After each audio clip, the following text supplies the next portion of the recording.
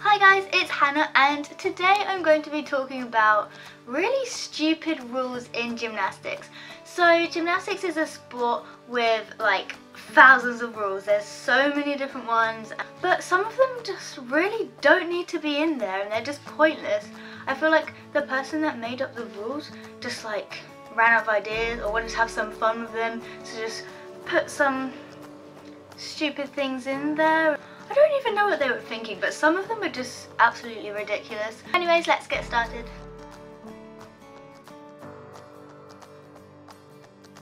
So the first rule in gymnastics, which I think is absolutely ridiculous, you are not allowed to wear any nail varnish. I think when you're doing competition for like a performance and stuff, it'd be awesome to wear nail varnish that matches your leotard. You're just not allowed it. Like, you get deductions for wearing nail varnish. I understand that you're not allowed to wear jewellery because it might get caught on you or something. But nail varnish, it stays there. It doesn't move or anything. And it's not like if the judges see it, they're just going to be like blinded and won't be able to mark your routine. I've had a couple of occasions where I've forgotten to take off my nail varnish for a competition and I've had to be like rushing around trying to find someone who has nail varnish remover. It's just, we don't need that stress in a competition. Just let us wear nail varnish. It doesn't make sense. Okay, the second rule that I think is kind of pointless. I mean, I kind of understand this one, but I don't know, I don't think you should get a deduction. You have to present before and after one of your routines. Donut presenting it's where you like put both arms up and salute the judges to show that you're ready to start, and then you have to do it again at the end. I guess I understand that this shows the judges that you're going to begin and when you're finished, but they would kind of know anyway. Like, for example, if you're doing a floor routine, they know when you're going to start because the music will start and then the music will end. Yeah, that it's kind of like etiquette, but I don't think you should get marks taken off if you don't do it. You shouldn't lose points for forgetting. Like, I've got a really bad memory. It is like a sieve.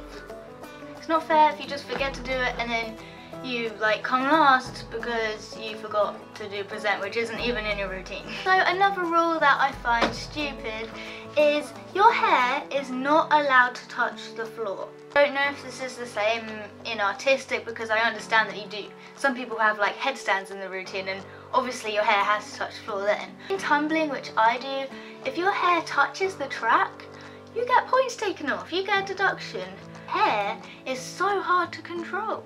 I went to a competition once where I did my hair in a really tight gymnastics bun. It had loads of bobby pins in, it had hair nets, it had hairbands, scrunchies, whatever you can think of which you're going to bun. And I had to redo that bun after every time I tumbled, after all the practice goes and the competition goes. And it was just, it was so annoying. So instead of like focusing on what tumble I was doing next, I was focusing on if my hair was going to stay in. Hair just decides to like come out in the middle of the tumble, they would get deduction even though they didn't pull at it or anything, they didn't even touch it. It just comes out and they get less points. That just doesn't seem fair to me. So the next rule, which is kind of like silly, is you are basically not allowed to wear underwear in gymnastics competitions. You are allowed to wear it, but if it shows, you get a deduction, don't you? Of course you do. What don't you get a deduction for? So if your bra strap is slightly sticking out from your leotard, even if it's the same colour, you get points taken off. And it's just like, there's nothing even to do with gymnastics and you still can get points taken off. And you can't even try and like hide your underwear because you're not allowed to wear any shorts. Which is annoying as well because shorts are like, they're fitted. It's not like they're big baggy things that are going to go around everywhere. They're fitted like a leotard. They're not going to move. They don't distract the judges. You practice in shorts so you're used to wearing shorts and then you have to suddenly take them off for competition. I mean, I don't really care anymore, but I used to really care. Next rule that is pretty irritating is when you do tumbling competitions and you end your tumble in a somersault, which is most of the time, you have to land on a crash mat. Good that it like kind of cushions your landing, but the thing is, if you don't land on the crash mat, you get so many marks taken off. It's actually ridiculous. I've done so many competitions where I land on the crash mat before the last skill, so I have to take off doing a somersault from a crash mat, which doesn't always end well. It's so annoying because you have to spend like all your practice goes measuring out your tumbles to get the distance right so that you don't land in the wrong place. Like, it'd be so much easier if they just took out the crash mat and you could just make your tumble as long or short as you liked, and you wouldn't have to worry about the landing. The next rule is that you are not allowed to touch your leotard whatsoever. If you get a wedgie in one of your routines, then you cannot pick your wedgie. You have to just leave it there the whole entire routine, which is so embarrassing. I've had it before. I was doing a tumble and I got the worst wedgie literally ever. It was just awful. I got too embarrassed. So I was doing like a half turn jump and I just yanked it down. And I don't even know how many points I got taken off. I didn't place, so I probably came last or something. But I just know. I didn't want that, no. Annoying you're not allowed to touch a leotard, because then you have to go around doing your whole routine knowing that your butt is basically showing to the whole audience and to all the other competitors, and it's just awful, and it makes you do skills differently because you're like, oh god, I don't want it to get any worse. So the next rule that I thought of is basically, if you are doing the vault, you get 2 goes at doing your vault, but on any other event you only get 1 turn, you get 1 chance.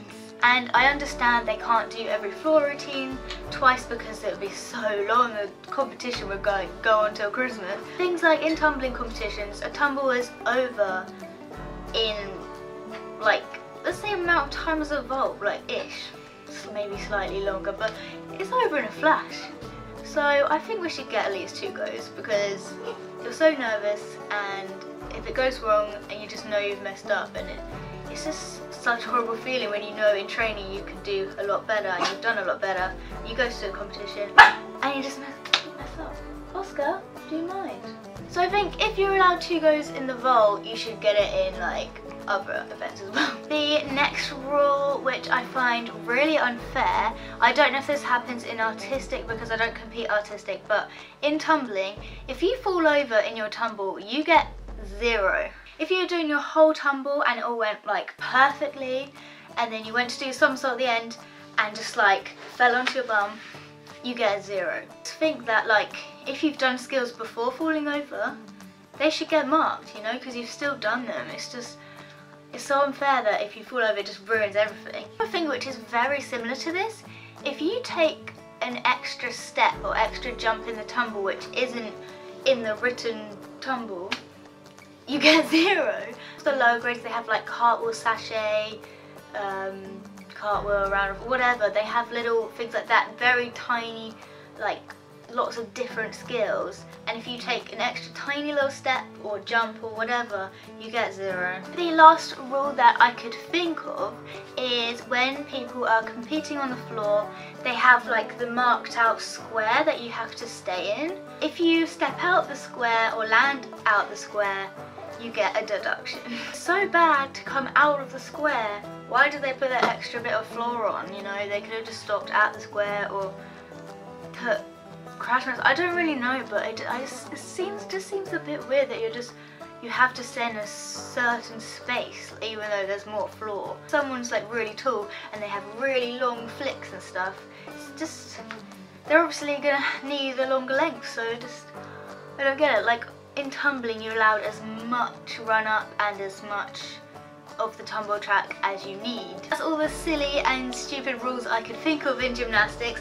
If you can think of any more, comment them down below. This week's subscriber of the week goes to...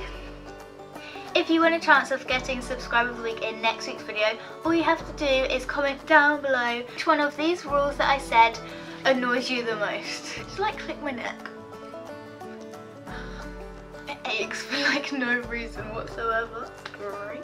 So I hope you guys are having a fantastic week. I cannot believe summer is nearly over. It's actually crazy. As always, just comment down below any video ideas you would like me to do, because I really love taking your guys' suggestions. I don't think that's a word. Your guys'. You guys'. It sounded right in the sentence, but I don't think that's a word at all. I love doing your suggestions. There we go. I'll be pinning the nicest comment on this video, and I will see you next week. Bye!